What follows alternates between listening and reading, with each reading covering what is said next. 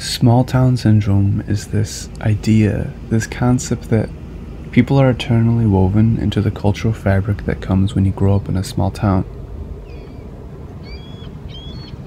It's an inescapable cycle that forces you to endure the dreariness, then almost immediately to appreciate the spontaneity of the beauty that comes with a sunny day, or at the very least a day that's just less worse than all the others.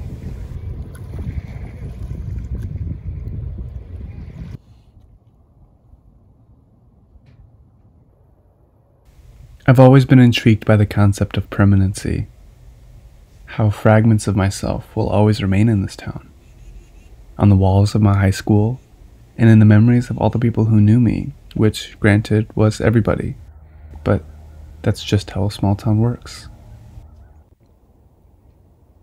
But there comes a point when there's nothing left to explore. There comes a point when I have seen it all. Things become repetitive, and life just seems to plateau. I continue moving and living, while the world around me just stops spinning. Years ago, I carved my name into this fallen tree with a pocket knife.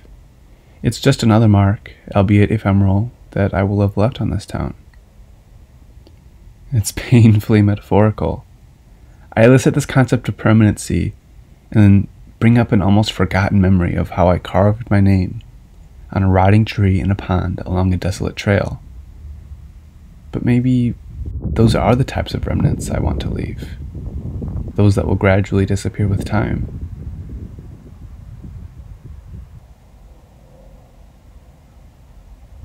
And for the record, I don't hate this place, and I never will. Your upbringing and the surrounding area in which you were brought up in will always have a significant impact on your path in life. And as people say, small towns have a certain charm and a specific je ne sais quoi. This blink and you miss it city, aka exit 1 off 94, is my home, and it always will be. If there's anything this town has taught me, it's to never stop looking for something better, something new, something worthwhile. And that's what I intend to do.